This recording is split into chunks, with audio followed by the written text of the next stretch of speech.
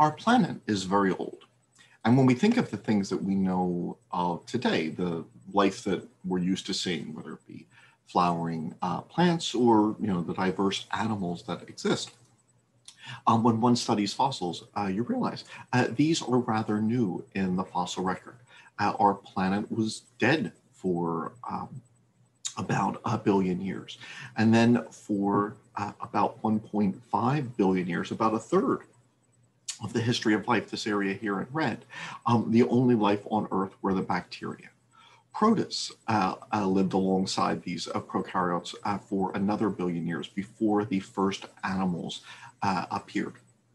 When animals did appear, they were certainly not the animals of today, the first animals of the Ediacaran period. They were rather simple. They were sponges, cnidarians, and worms. If we're going to study the history of vertebrates, out of the eons of Earth, we have to look only at the most recent eon, which takes the past 540 million years. So if we were to split the Earth's history into eons, it is the Phanerozoic eon, which occupies the last 540 million years.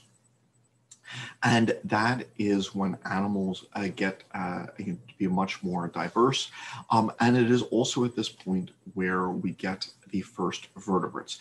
And in the class that I teach on comparative vertebrate anatomy, I'm doing an introductory series of lectures just talking about vertebrate history, as I covered in the previous video. Vertebrates first get their start in the Cambrian with fish like these, which were only an inch or two long. They had no jaws, no bone, no pectoral and pelvic fins. And so both the chordate ancestors of these fish and these first vertebrates, they start in the Cambrian. And then if you were to look at the history of these fish as they go, as time progresses, we realize that many organisms are limited to specific time periods, just as the Egyptian pharaohs or the Ming dynasty or the Huns or the Mayans or the Revolutionary War and the colonialists are limited to a specific time in recent human history. So too are these animals. And so there were diverse jawless fish, which only exist in the Ordovician and the Silurian times. There was a group of jawed fish known as the placoderms. These were the most primitive jawed fish. They become extinct in the end of the Devonian period. So if we were to look at the eras of the Phanerozoic eon, the old life of the Paleozoic era, the middle life of the Mesozoic era, and this recent life of the Cenozoic era, there are organisms like these jawed fish, the placoderms, which are limited to a specific time period. The group of bony fish, which were closely related to the amphibians, they are limited in time. And so by the end of the Devonian, it was from these Rhipidisty and Sarcopterygian fish that the first amphibians had evolved. Now, one of the things that's happening in the background before I get back into the first reptiles is that there are lots of changes going on the planets, some of which is resulting in mass extinctions. So continents are moving. So the Earth does not look the way that it does today physically. And when vertebrates started, there was a fusion of the southern continents known as Gondwana, and that these were moving towards each other by the end of the Devonian. Now, for the first 200 million years of vertebrate history, the only vertebrates are fish. So all vertebrate life occurs in water up until 350 million years ago. But for a number of reasons, there are lots of advantages of adapting to land. One of which was that there was this narrow seaway which connected the land masses, which was fusing starting in the late Devonian, but some of this would continue into the Permian period. It would be gradual as Africa collided and started mountain ranges here. And so there would be a series of mass extinctions which would affect all vertebrates, but especially these new vertebrates on land. So that's something that's just going on in the background. I'm not going to deal with it extensively, but the continents coming together is a factor in the mass extinctions of the Devonian through the Permian. In the Triassic, the continents will now start to separate again, and a mass extinction occurs at the end of the Triassic as the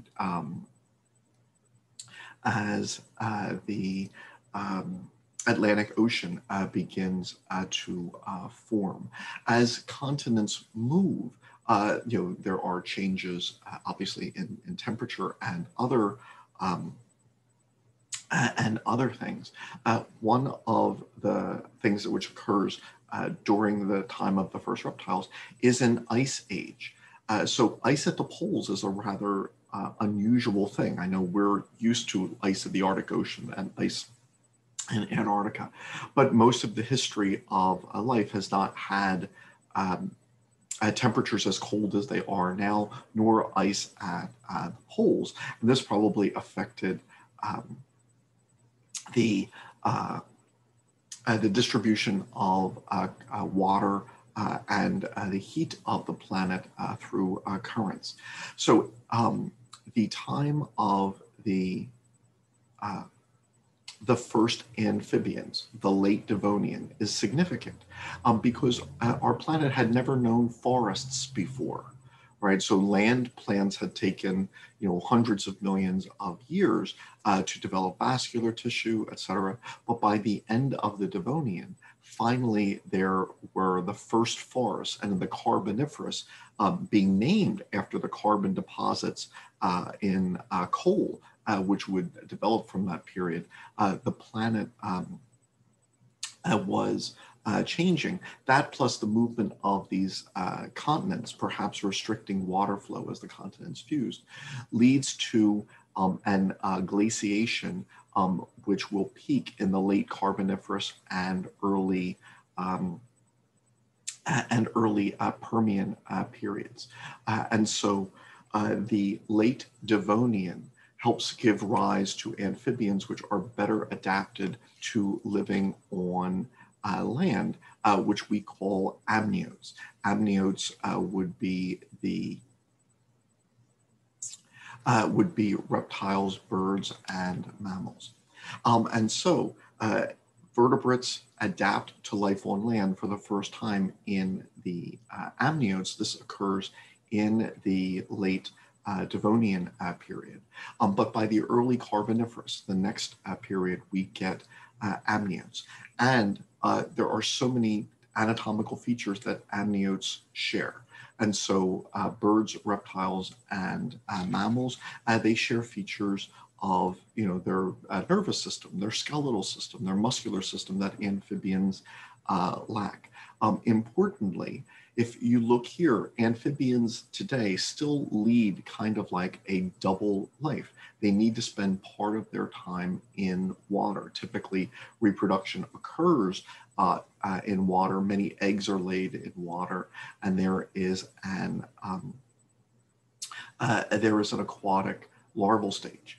But notice these snakes. These are water snakes. Clearly, they're comfortable in water, but they are mating on land. As you see here, they will lay their eggs on land because of a number of changes, not only of the reproductive system, but also of these membranes which surround the embryo, what are known as extraembryonic membranes. Things like the chorion, the amnion, allantois. And so in the early Carboniferous period, there is a new group of vertebrates on Earth which now have an amnion and are adapted to better live on land in terrestrial environments, perhaps in part spurred by what used to be low-level coast swamps was now becoming elevated dry mountain ranges as continents collided and elevated this land. And so by the early Carboniferous period, our planet had amniotes. Now, these would have been reptiles at first. Birds would not originate until the mid-Mesozoic, and mammals just before that. And so the amniotes first arise in the Carboniferous period. There had been no reptile on Earth prior to that. Now, at this time, there were certainly giant amphibians, but the very first amniotes, these first reptiles, they were rather small. They would get bigger over time, but all of the earliest reptiles are, a foot long or less. They would have been small insect eaters. Later, they get big, all right? Among other things, reptiles, so here we see, some of the early amniotes. These are small reptiles. Later, they would get bigger because reptiles are the first vertebrates to figure out that you can eat plants. We know today that the things that eat plants can get big. Elephants are big, moose are big, buffalo are big, giraffes are big. And reptiles are the first to figure that out, that by eating plants, something that amphibians really don't adapt to do, that one can reach considerable size, which then also allows for larger predators to prey on these herbivores. And so reptiles then become quite successful over long periods of time, including these huge herbivorous forms. Now, because there are so many reptiles, we need to start breaking them into groups. And the earliest reptiles are missing an opening in the temporal region of the skull that will allow their jaw muscles to, go from the lower jaw up through the opening to the skull where they could be longer. So this Periosaur, this giant herbivore, it's missing that opening. It's called an anapsid reptile, literally lacking the hole. These are anapsid reptiles. Anapsid reptiles are the earliest reptiles, so they appear in the Carboniferous. But for the most part, they are gone by the end of the Permian period. The end of the Permian period had certainly seen a lot of challenges to life, so that the fusion of the continents was a slow, gradual process completed by the Permian. The late Paleozoic Ice Age peaked earlier in the Permian, and at the end of the Permian, there was a volcanic eruption, the most severe in the history of our planet, which probably lasted for 1 million years, dumping millions of cubic kilometers of lava. And together, at the end of the Permian, this caused the worst mass extinction in the history of our planet. So much so that we use it to mark the boundary between, say, the old life of the Paleozoic and the middle life of the Mesozoic. After the Permian extinction is over, life starts anew, as I'll get to. There are dinosaurs, there are mammals, there are birds shortly in the aftermath of this mass Permian extinction. And at that point, then, the anapsid reptiles are largely extinct. However, there is something which personally bothers me, because I need to mention where modern amniote groups originate. So I'd like to talk about turtles. Where do turtles come from? Now, the answer is there have been two answers in recent time that biologists have supported. And some have said, look at this evidence, it supports this model, look at this evidence, it supports this model. Now, it frustrates me that there is not consensus, and there seems to be consensus, and the new studies are reported, which then seem to support something different. But I would like to stress that that's how science works. As we study the natural world, we will never have all of the answers. We simply hope to get closer and closer to an accurate depiction of it. And there are times where conclusions of the past, get retested, and we may find that there are new solutions. New fossils are found. Up until a couple decades ago, genetic sequences weren't really used to determine which were the best groupings of vertebrates. But now that is commonplace. But then here's a question. What happens if the genetic analysis seems to support one grouping of life's groups, whereas anatomy seems to support a different one? Well, the best answer is you go back and you try to test more. And so turtles, when they first appear in the fossil record, they are missing an opening in the temporal region of the skull. They are anapsids. But then the question arises, did they have openings and then lose them? In which case they started, so they weren't truly anapsids at the beginning, and then they were just modified afterwards. So there have been models claiming that turtles are anapsid reptiles, or they are diapsids, which I'll get to. If they are anapsids, that was the earlier consensus, but the later evidence tends to be supporting the alternate idea of diapsids.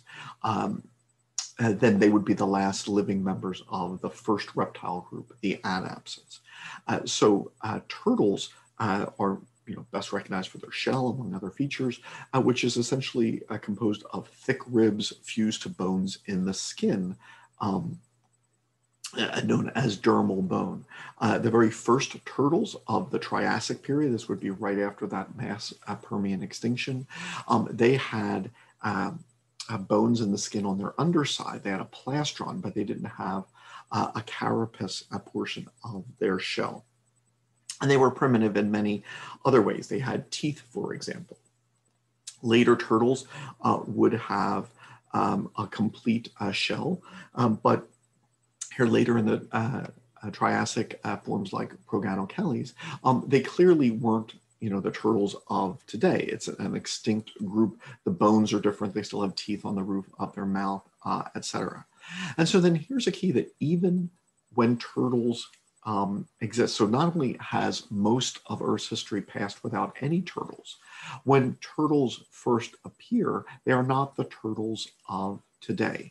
In fact, the turtles, which we often think of, those which can pull their necks inside their shell, what are called the cryptodires, they're the second group of modern turtles to appear in the Cretaceous period. In the Jurassic period, there was a group which could not retract their necks inside their shells, and we still have turtles in this group alive today, the pleurodires. And so today there are both pleurodire turtles, which cannot retract their necks, and cryptodire turtles, which can. And our turtle groups evolved slowly over time. Now, once again, one could make the argument that because they're missing a hole in this region, that these were anapsid reptiles. But some of the genetic analyses seems to support something different.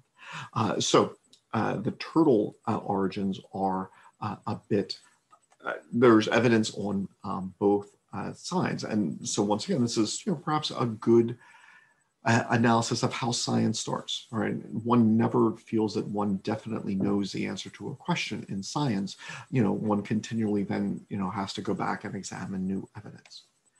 From the first anapsid reptiles, which either largely or completely become extinct in the end of Permian extinction, there are no temporal openings here. Two groups of reptiles evolve, which have openings in the skull, which allow the jaw muscles to lengthen and then to attach here, so it gives them a stronger bite. There are diapsids, which have 2 holes, and there are synapsids, which have 1 hole. The synapsid reptiles are quite diverse for a very long time.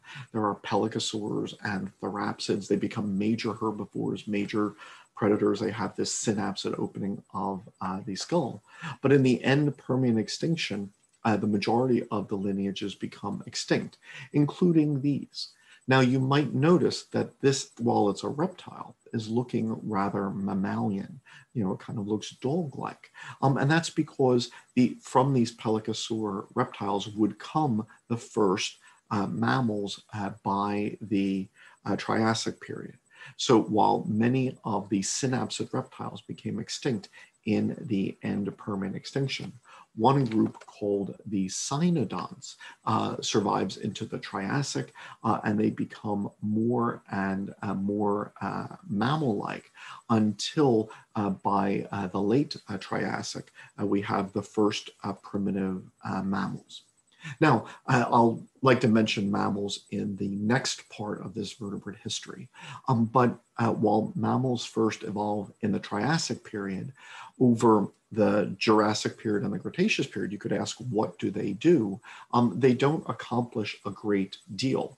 It's not until a meteorite hits the world at the end of the Cretaceous period that wipes out the dinosaurs that then mammals truly come into their own and diversify into the lineages which we have today. So I'll get back to synapsid reptiles. But the point is, if we were to follow the history of the amniotes, different groups have lived at different times. And in all of them, we see, there is this modification over time. The modern forms do not exist from the very beginning. From the first anapsid reptiles, by the late Carboniferous, there are diapsid reptiles. Now, these diapsids, perhaps they aren't that impressive at first. They're small, just like the first reptiles were small. But the diapsids would dominate terrestrial environments for 200 million years. And so clearly they have a great potential in them. Now, there are so many groups of reptiles that just to address them, we should, break them into groups. I already have mentioned that there are the anapsids, the first reptiles, the synapsids, which would lead to mammals, and then the diapsids. And then the diapsids, they will split into different lineages. One lineage we can call the lepidosaurs. These lepidosaurs, I'm sorry, this is a crocodile. You can see it has those 2 openings. So that's a diapsid. But the diapsids split into a number of lineages. Some will actually adapt to life in aquatic environments, as I'll get to, and become a diversity of aquatic reptiles.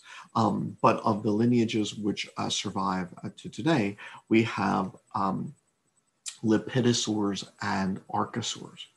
Now, lepidosaurs are perhaps best signified by the lizards, and lizards would potentially be the oldest of the groups of diapsids. We could argue whether by the Permian we have true lizards or just the ancestors of lizards, and so you can argue on how you like to classify them. But lizards are an old group, and certainly they diversify into a large number of forms. Now, even modern lizards are, quite diverse. But once again, they potentially, depending on how you classify lepidosaurs versus, these lizard-like ones, as opposed to lizards, could be either at the very end of the Paleozoic or the beginning of the Mesozoic. I'll get back to lizards in a second. There was another group which looks like lizard-like, called the rhinocephalians. They had a number of lineages. Some were, large herbivores. Some actually lived in aquatic environments. So there were ocean-going rhinocephalians. And they became extinct except for one, which is alive today, the tuatara. So the lepidosaurs today have given us the lizards and snakes, the worm lizards, which is another group I'll mention in a second. But then this other lineage, the tuatara of New Zealand, it is the last living remnant of its group. So once again, the lizards, they are ancient and they are quite diverse, some of which are huge, like the Komodo dragon, which had larger cousins in the past. And lizards then included a group known as mosasaurs, which actually adapted to life in the ocean. And so the ocean in the Mesozoic era was full, had predators like, 40 and 50-foot long lizards swimming in the ocean as predators. It was in the late Cretaceous then that the first snakes evolved. Now, there have been a number of lineages of lizards which have lost their legs and become legless. There are legless lizards. There's another group called the worm lizards. They are legless, except for one of the subgroups still has its forearms for burrowing. But other than that, it's a legless group of lizards which evolved from lizards with legs. And the same is true then of snakes. There is are fossil snakes which show this transition. There is one fossil snake known which still had arms, and several known which had legs.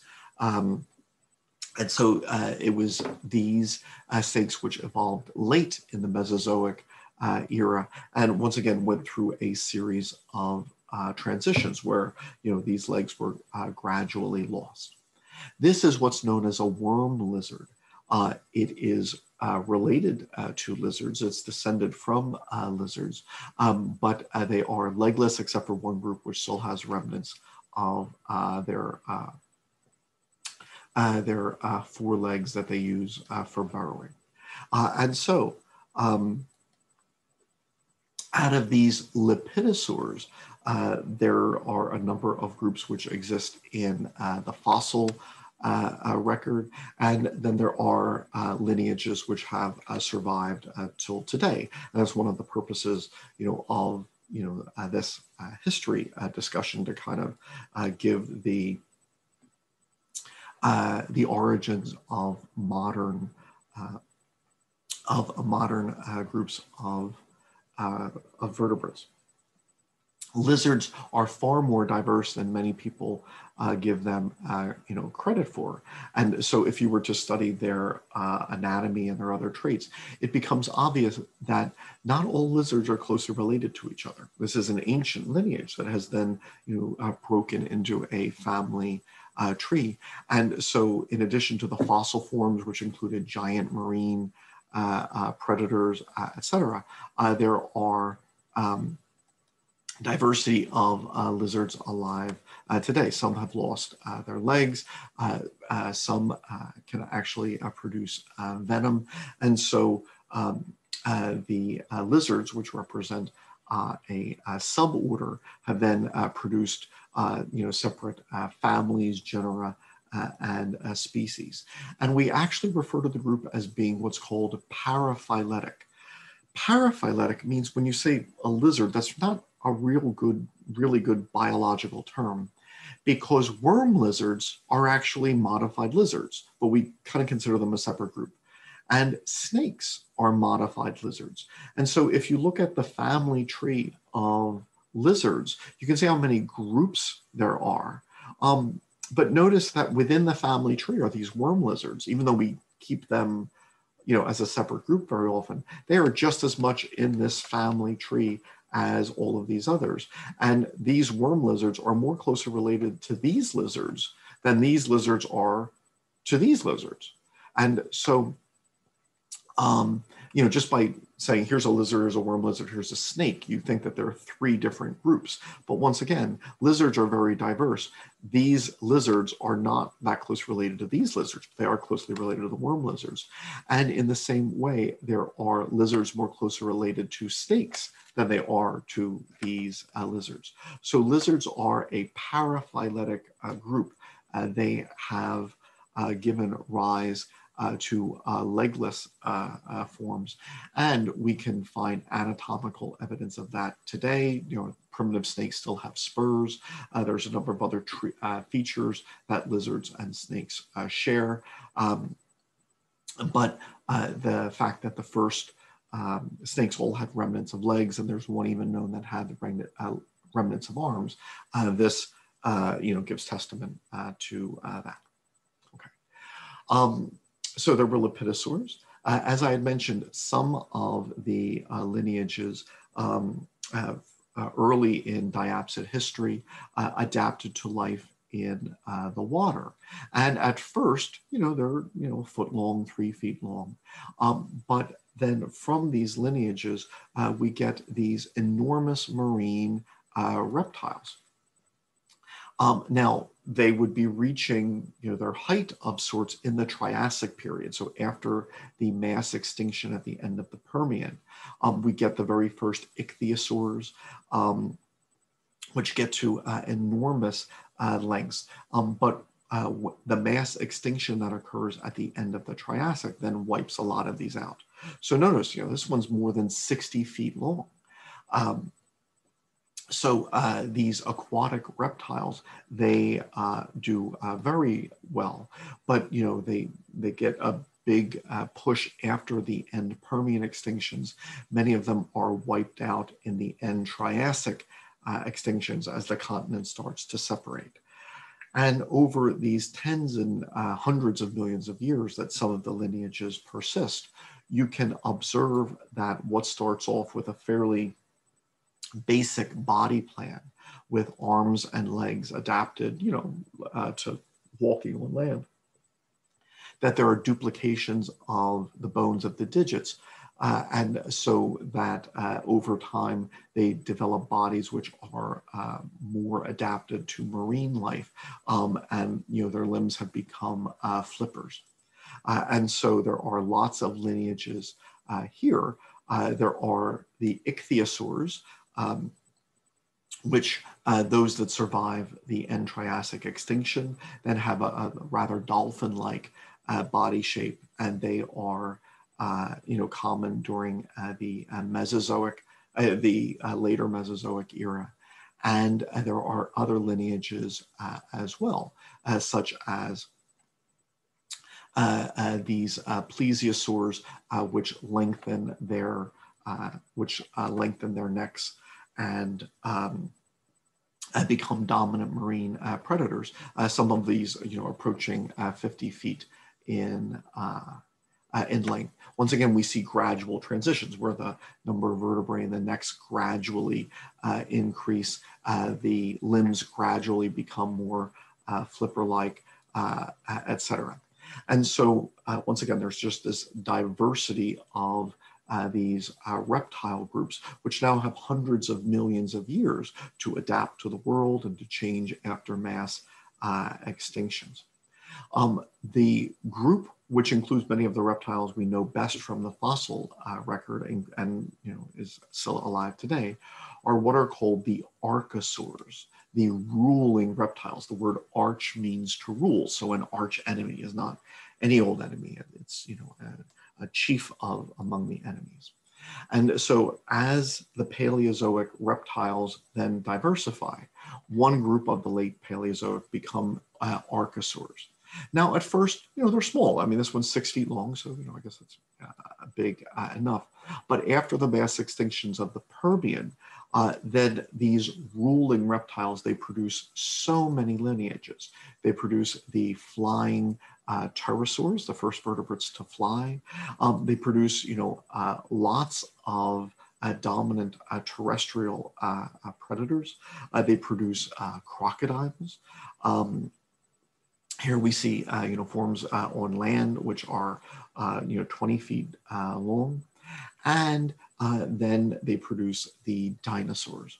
Now, these would be diapsids. So as we watch, the lineage leading to Tyrannosaurus rex evolving, here you can see there are these 2 temporal openings for jaw muscles. So these are diapsids. But once again, the subset of the diapsids called the archosaurs, or the ruling reptiles. Now, as I'll get to in the, I'll mention now, but I'll get to in the final part of this series, the of the lineages of dinosaurs, one group evolves into birds. And so birds would then not only be diapsid reptile descendants, but also archosaurs. So the archosaurs, which begin their history in the late Paleozoic, then give us a diversity of lineages, including the crocodiles and birds, which are still alive today, but then dinosaurs and pterosaurs and other extinct forms. So the Mesozoic era is sometimes called the age of reptiles. And just reptiles have so many adaptations, including some becoming the second group of vertebrates to fly in the birds, as I will mention. Obviously, this age of reptiles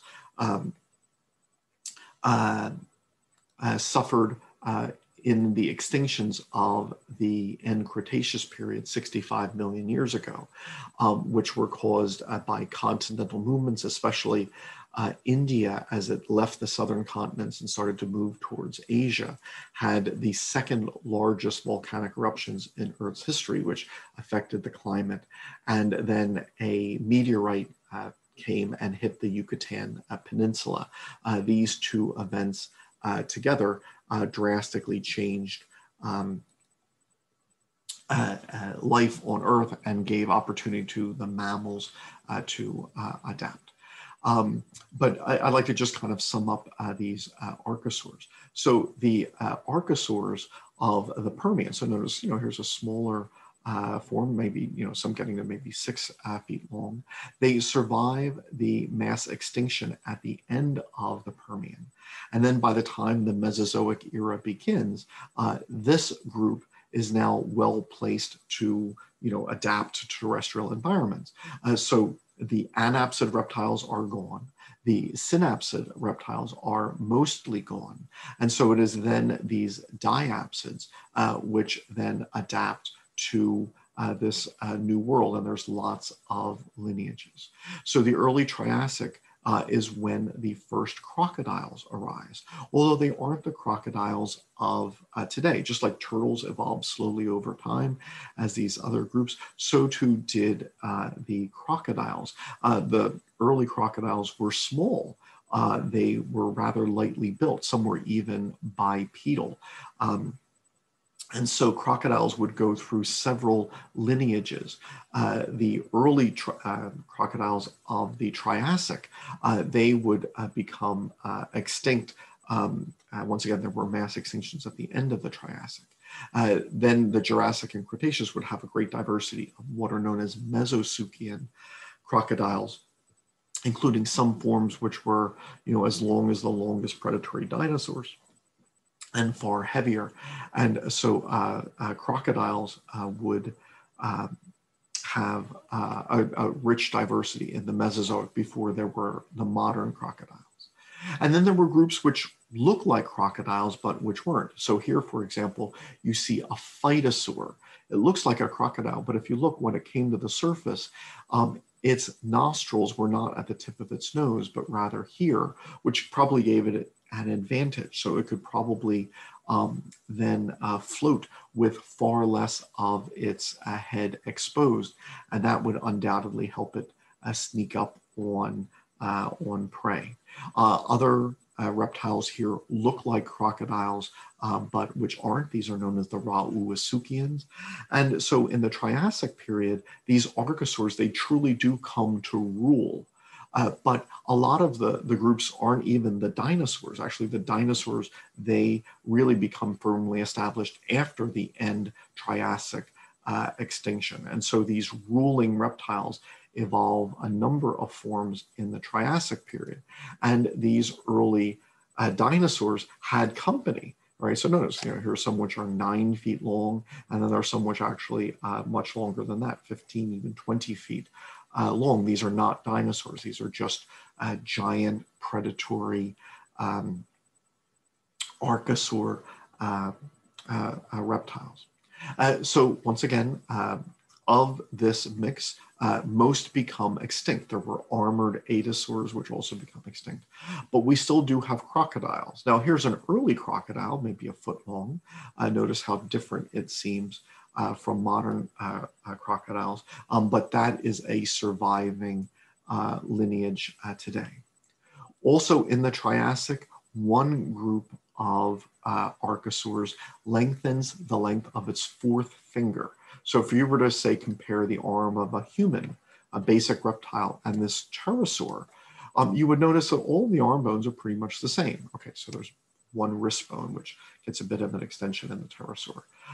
But what really makes these pterosaurs unique is that their fourth finger gets greatly lengthened, and then a membrane runs from the fourth finger to the sides of their body, forming a wing. So here then in the Triassic period, vertebrates fly for the first time. Now, there may have been gliding lizard-like reptiles in the Paleozoic at the end, and certainly there were different gliding reptiles of the Mesozoic, just like there are gliding reptiles today. Even some snakes can flatten their body and glide. There are gliding squirrels and marsupials and frogs. But the pterosaurs were the first group of vertebrates to actually fly, thanks to this greatly lengthened fourth finger. Like all of the groups, they didn't all appear at once. They evolved slowly over time. The first pterosaurs were the rhamphorhynchoid group. They tended to be smaller. They typically had tails. They kept their teeth. The later forms were much larger, very often lacked tails, and many of which had lost their teeth. And so the pterosaurs, they go through groups. They certainly had advantages when they began, because if you can fly, this then allowed you to fish. All right, so you could capture fish from above, something that vertebrates had not been able to do before. You could catch flying insects. You know, prior to that, flying insects had not had any predators. So there were certainly advantages in flight. Those rhamphorhynchoids, however, their success is not permanent, because by the middle of the Mesozoic, there are birds. And apparently birds then offered competition to these rhamphorhynchoids. And so like a shorter wing covered with feathers seemingly has advantage over this long wing membrane, which would be vulnerable to, say, insect parasites, which could get scratched with branches and the like. But by the middle of the Mesozoic, another group of pterosaurs is evolving, the pterodactyls. And some of these could have wingspans of 20 feet and some up to 40 feet. They probably were more likely to be found near coasts, and they would have flown more by gliding, using air pockets, you know, to soar.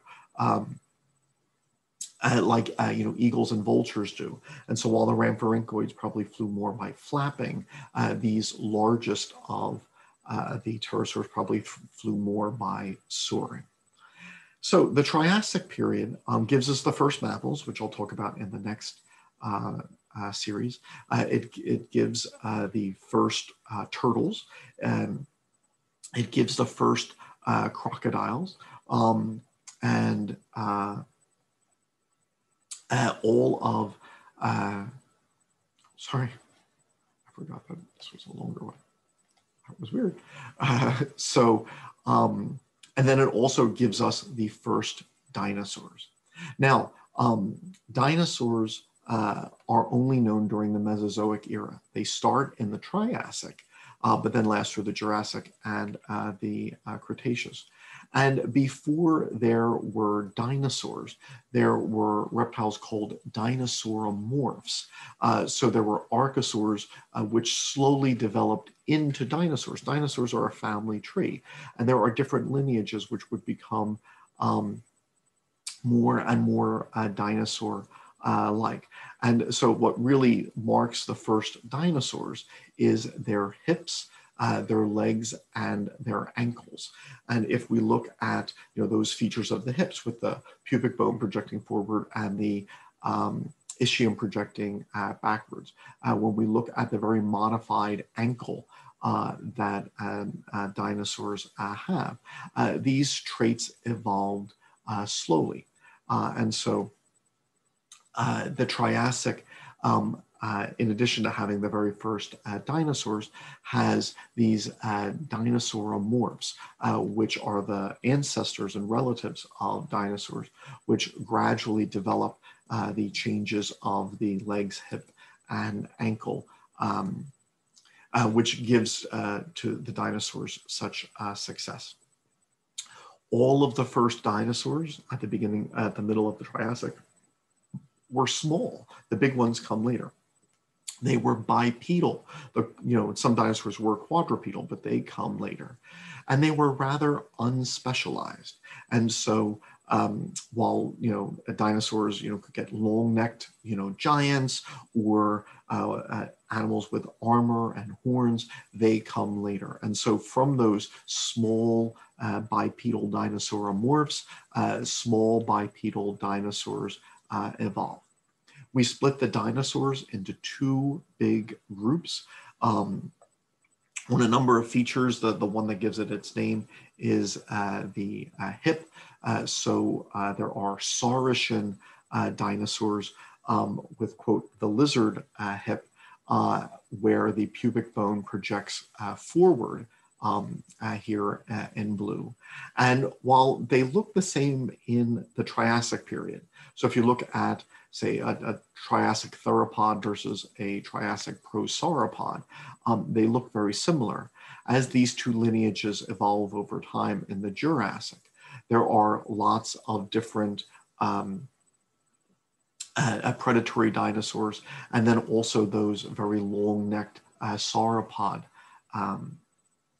dinosaurs, which were giant herbivores. A second group of dinosaurs had a number of features which marked them. The pubic bone rotated backwards, and also then there were some other changes of the skull, like there's a predentary bone at the front of the jaw, for example. These are called the ornithischian dinosaurs. And then this lineage looks like this at first: small, bipedal, rather simple. But then as the Mesozoic progresses, this group evolves into different lineages, which would include the armored dinosaurs, the hadrosaurs, the horned dinosaurs, and the head-butting pachycephalosaurs. And so all of the dinosaurs start off as small bipedal forms. All right, so dinosaurs begin looking like this.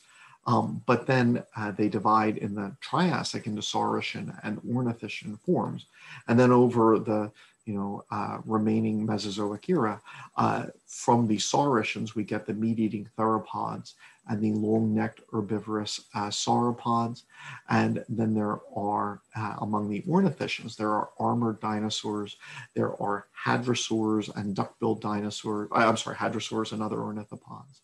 There are the head-butting pachycephalosaurs and the horned ceratopsians. So like all of these lineages, they certainly did not all appear at once fully formed.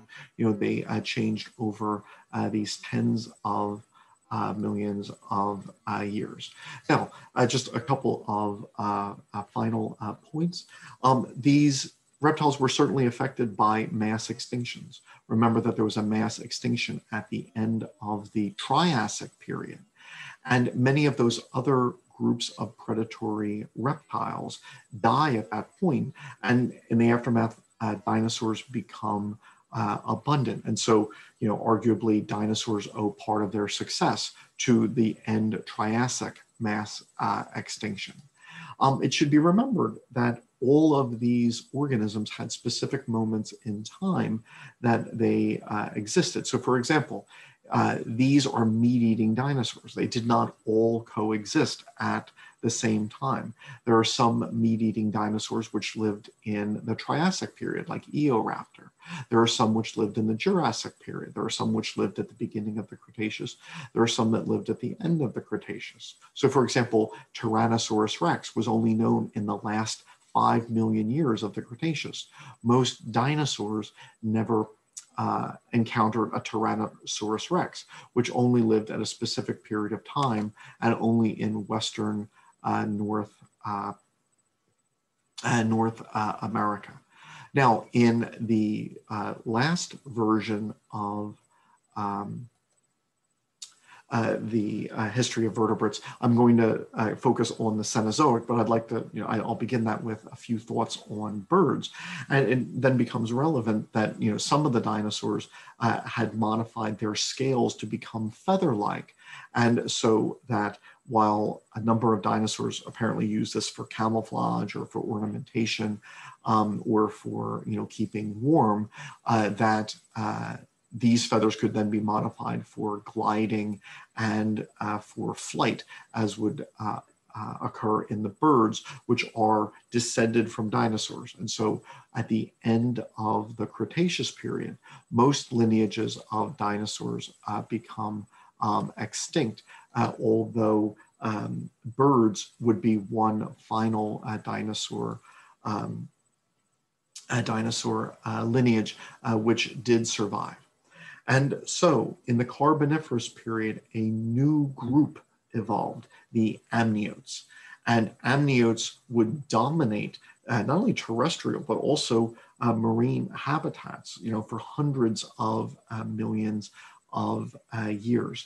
The movement of continents and mass extinctions would certainly be significant in their various lineages, because some lineages would die in a mass extinction and others get a start in the aftermath of it. And the amniotes, which we refer to as reptiles, certainly diversified into many fossil groups and gave us the turtles today, which are either modified diapsids from the beginning or the last surviving anapsids. They give us lizards, and then two groups which have descended from lizards, worm lizards and snakes.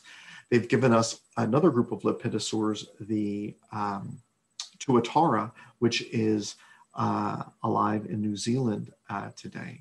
And then from those ruling reptiles, the dinosaurs are largely extinct, the pterosaurs are extinct, but the crocodiles have survived until today, as did the birds. So the end Cretaceous extinction wiped out most of life on Earth, but did not wipe out some lineages of birds which would survive, and the Eusuchian crocodiles. So the early groups of crocodiles became extinct. The Mesosuchian groups of crocodiles became extinct, but the Eusuchian crocodiles, they survived the mass extinction to give us the groups of today.